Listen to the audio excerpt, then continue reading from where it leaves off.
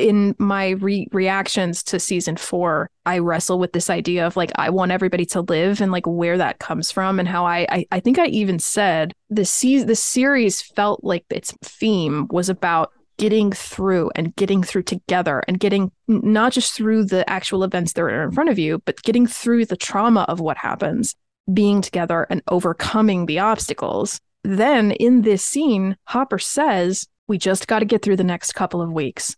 Nothing's going to go back to the way that it was, but it'll get better in time. And I went, that's it. That's where that's coming from. Hopper says it. Like, I mean, plug that into the end of any of the seasons. Like, this feels like the mission statement. It's explicitly stated in the second season.